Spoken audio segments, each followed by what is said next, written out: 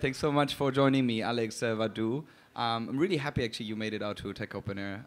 For one, because I met you just briefly on the street at a market, and you talked about the movie that you were producing, and the movie is obviously really well known. Oh boy, won tons of prizes and very critically acclaimed movie.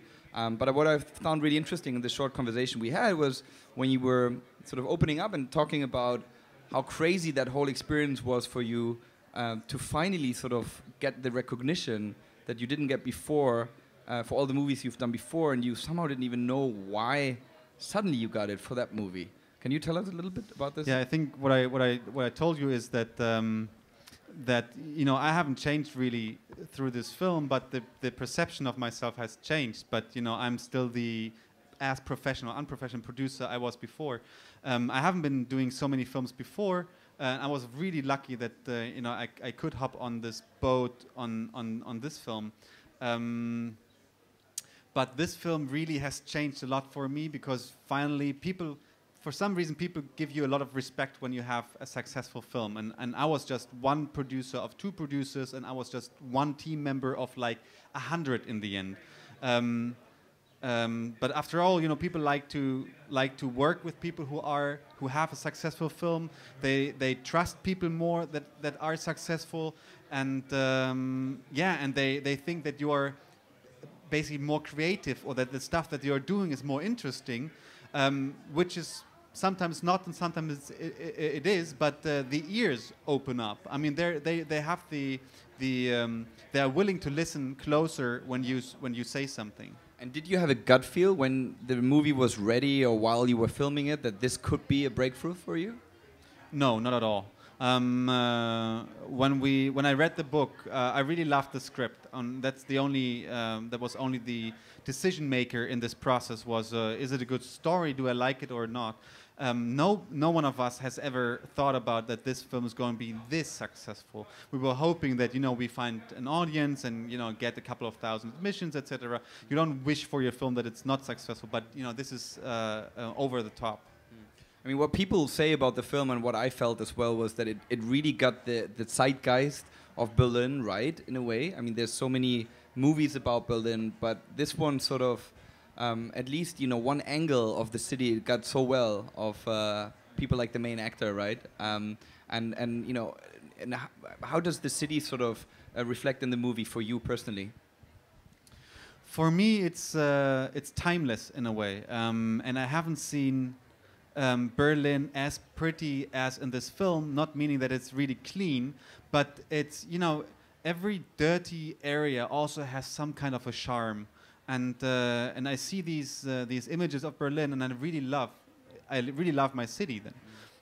And I think that we somehow managed to find some poetry in Berlin, in the backyards, that normally you just walk or pass by and you say, oh my God, it's a dirty wall. But if you look closer, there's a lot of creativity that people randomly or unintentionally sometimes just put on the wall, and you just pass by every day.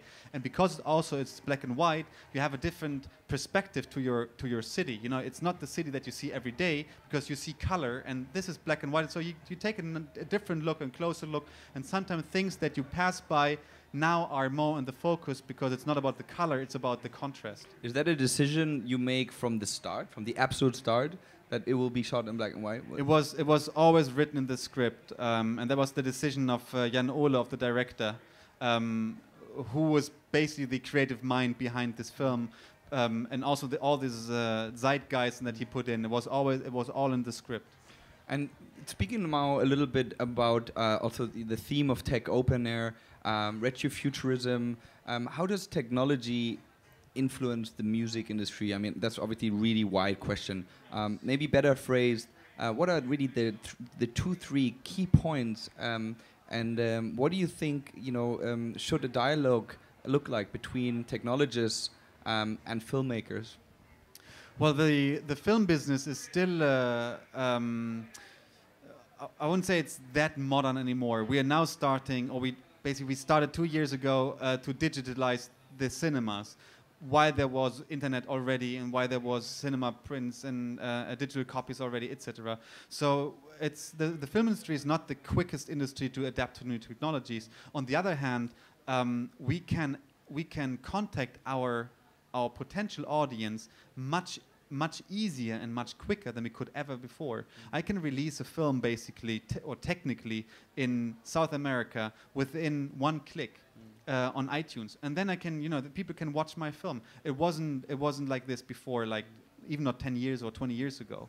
And there's obviously great parallels between the music and the film industry and the way that technology disrupts these industries, right? And there's a famous speech by Mark Zuckerberg where he says that basically social disruption and the internet disruption go basically by industry. So music was the first with Napster to be completely disrupted by technology. And obviously the record selling business is in steady decline ever since. Media, not just film, is probably the second of the big industries that are being affected, print media obviously. Is there a lot of exchange between the music and the film industry in sort of learning from the music industry where all this happened maybe 3-4 years earlier? There are big differences between a song and a film, and it comes to it's much more less direct. I mean, it's you can have a musician here on stage, you can have actors on stage and make a film. So from making a piece of or a song takes you 5 minutes, if you're really quick, and you can upload it and then it's out there. Making a film takes you years. But what we can learn is, or what we have to learn is that if we don't do anything, we are losing our customers, and that's why ripping and illegal streaming is so popular. If they want to see a film, they see the film. We had Oh Boy already on YouTube. Somebody uploaded it, and we managed to take it down, but it's also on other platforms illegally. So if they want to see it, they see it. There's no other way around. But if you can offer them something that they can pay for it, I'm pretty sure that not all of these illegal downloaders would pay for it, but there's a sum that you can catch from these illegal platforms and put them on your own platform. And what is it that you talked about today at Tech Open Air? You talked about some key learnings, right, in production, that are probably transferable to startups as well. Yeah, I talked about different stuff, and I have to admit it wasn't the most structured speech I gave. But I also talked about honesty and authenticity, because this is something that I would say is one of the keys to the success of Oh Boy is that it's authentic. It's the portrait of the city is authentic. The emotions are authentic. It's honestly made. We were always honest about it. The director was very authentic and honest about it. And I think this is something that transports to the audience without even them knowing. They don't know if we were honest about it, but they can feel something. And I think that if you do something also with technologies, with apps that has more than just the money aspect, that you want to share something, then I think there's a bigger chance to be successful. And maybe final question, we just said maybe you have some tips for event organizers, because it seems like a movie set to organizing a conference.